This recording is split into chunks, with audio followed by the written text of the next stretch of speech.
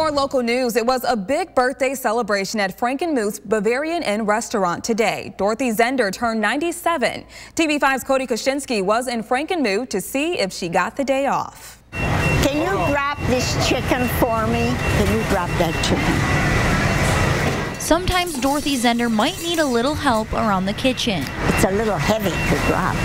But for the most part, she's been cooking up her famous Bavarian Inn recipes all on her own.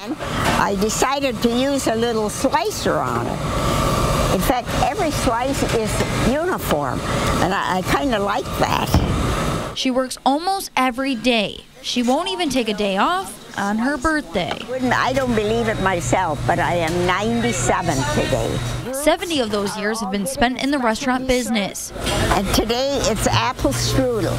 At just 18 years old, she started working at Fisher's Hotel in Frankenmuth before taking it over with her family in 1950, turning it into the Bavarian Inn empire we know today. No matter what business you have, there are struggling days and good days. So for me, the restaurant business, I love it, and I still like it.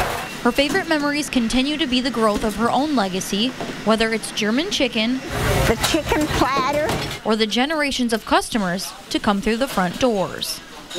They like it. They like the food, they like the atmosphere, and it's, for them it was an outing.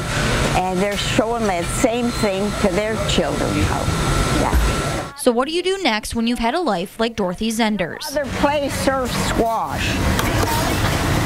I'll just let her answer that one. And I think I'll just keep on working like I used to, and if I want to go home, I go home, and if I want to work, I can work. So I'm my own boss. In Frankenmuth, Cody Kaczynski. Happy birthday! Happy birthday! Happy birthday! Happy birthday, Dorothy! WNEM TV5.